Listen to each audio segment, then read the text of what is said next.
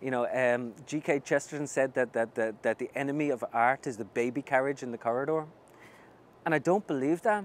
I mean, and I do believe there's a lot of bunk talked about, about writing and how you have to be at the edge and how you have to destroy your life and drink your way through it and drug your way through it or whatever.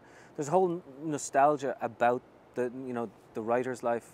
I think it's possible, difficult, but possible to, have a family life and have a writing life at the same time, and to braid the two of them together.